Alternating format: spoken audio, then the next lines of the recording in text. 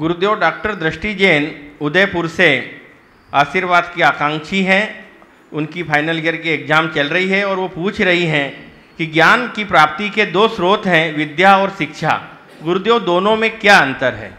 बहुत अंतर है। विद्या और शिक्षा सामान्य रूप से हम दोनों को एक मानते हैं, पर दोनों अलग अलग हैं। विद्या अर्जित की जाती है, शिक्षा ग्रहण की जाती है, ली जाती है।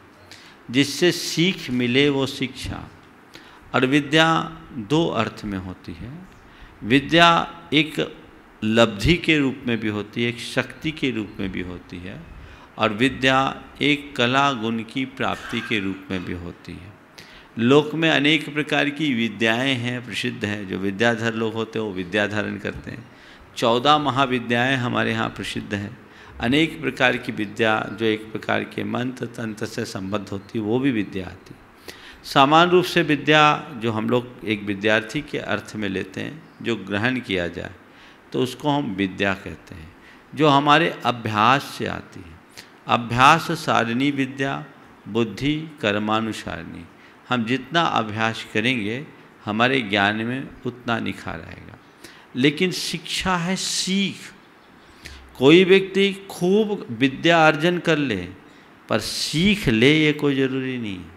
हमारे लिए बड़े बड़े ग्रंथों से जो शिक्षा नहीं मिलती, बड़े बड़े ग्रंथों के अध्ययन से ज्ञान मिल जाएगा, विद्या मिल जाएगी, लेकिन सीख एक छोटे से वाक्य से मिल जाती है जो हमारे जीवन को बदल डालता है। मेरे जीवन में एक प्रसंग आया।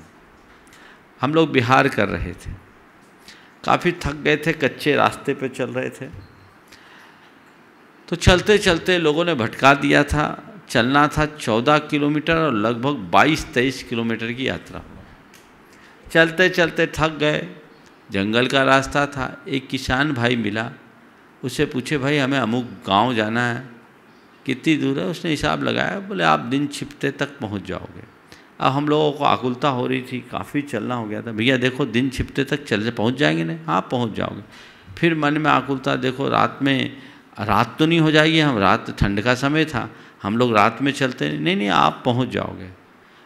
फिर बोले तुम सही बोल रहे हो ना, आज तक जितने बोले सब भटकाते रहे। हाँ बाबा हम सही बोल रहे हैं, आप पहुंच जाओगे। फिर थोड़ी देर आगे गए और बोले भैया देखो पहुंच तो जाएंगे ना? बोला दोनों हाथ जोड़े और उसने बुंदेलखंडी में कहा, महाराज रास्ता निगमे से कटत, बातों से नहीं।